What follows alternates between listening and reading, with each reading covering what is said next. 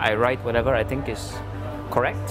Actually, being a journalist is maybe the most interesting job in the world, including in China. And then it's my job to make sure they know what I'm going to do with their story. So every country's experience is unique. We feel things change a little bit. There's a real jazz tradition there. We want the crowd to experience how journalism works. All these panels and these places where journalists talk about their stories from all over the world, they have just this one goal.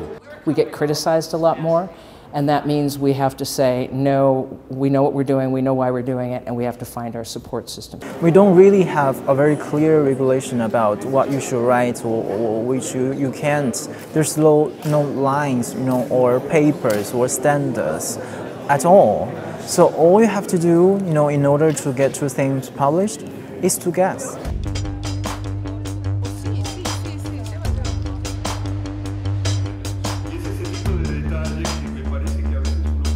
Maybe the main problem is economic, that media are not powerful, economically not powerful, so it's complicated to get just money to work and live properly.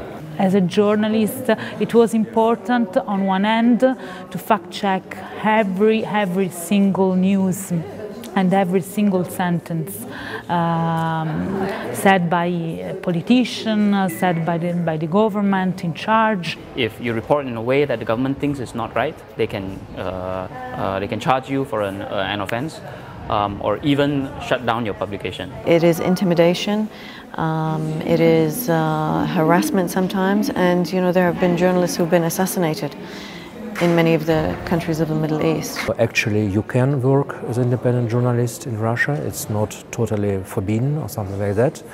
But you have always this sense of pressure in your head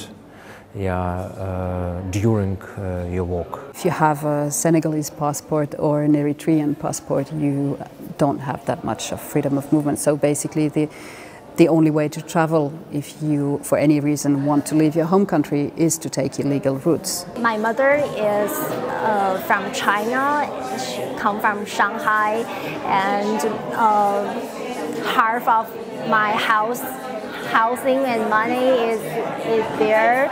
So my mother is really worried about me to write these kind of articles about politics or about China. Südafrika sagen Weiße immer noch die, sich auf Schwarze zu beziehen. Trump hat den Schutzstatus für Honduraner gestrichen. Eine Entscheidung, die als Todesurteil interpretiert wird. Rechts, links, faschistisch, antifaschistisch.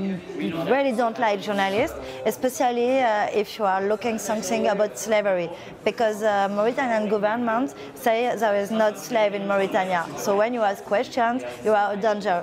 So South Africa is not an active conflict zone, and I think sometimes people expect reporting in Africa that the challenges would be danger or even crime and so on. But I think it can be difficult to pitch stories or to have people realize, no, there's still something really interesting going on there.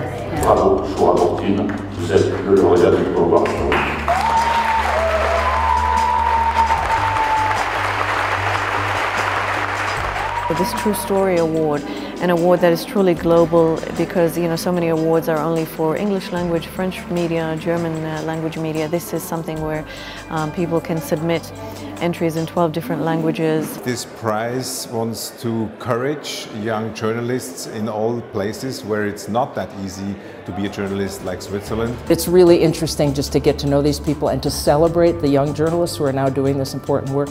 That's a gift.